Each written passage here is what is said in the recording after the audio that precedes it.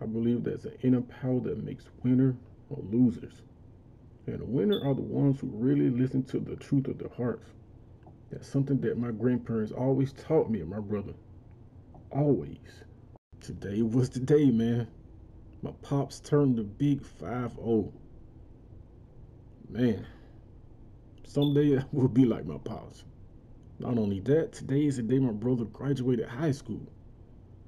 Not only that, one of the best prospects in the country. I added pressure to that. My uncle wanted my brother to go with him to do a job. A job that my mom didn't feel comfortable with my brother doing. She had a gut feeling that it was definitely something wrong to do. So you know what? I just got up and left. I didn't want any argument. As you can tell, I got the news.